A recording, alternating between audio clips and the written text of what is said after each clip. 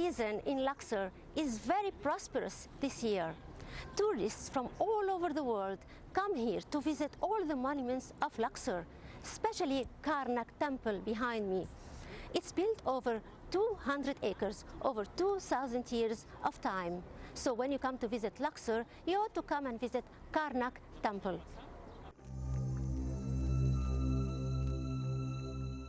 The exact date of erecting Queen Hatshepsut's obelisk is very well known, but the time of constructing the third and the fourth and the fifth and the sixth pylons is hard to be told precisely.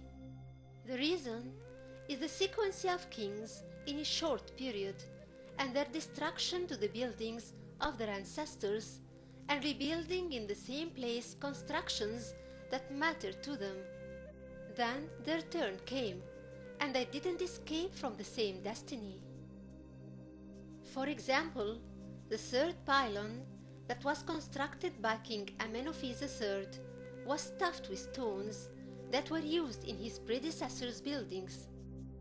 For instance, a complete kiosk of King Sesostris I was dismantled and reused. Chevrier had also found red quartzite stones that belonged to Hatshepsut's chapel, and another chapel made of alabaster and was built by Amenophes I.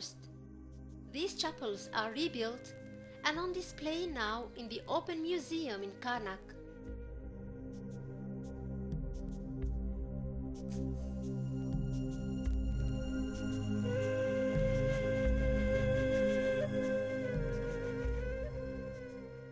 Upon restoring the ninth pylon built by King Hormoheb, the Egyptian-French mission found a great number of stones known as talatat, which were originally a part of Akhenaten's temple in Karnak.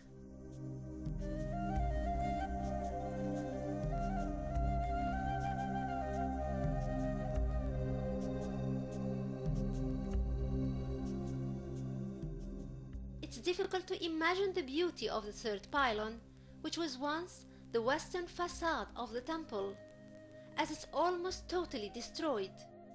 But we know the full description of the pylon through a text written by King Amenophes III on a stele in his funerary temple on the west bank of Luxor. He said, "It's a great entrance in front of Amun-Ra, the Lord of the Two Lands. It's totally coated with gold, and the figure of the god in his ram image is inlaid with real lapis lazuli and many precious stones. Its floor is adorned with silver and has no match. Its pylon reaches the sky like the four pillars of the sky, and its flagpoles that are coated with gold shine more than the sky."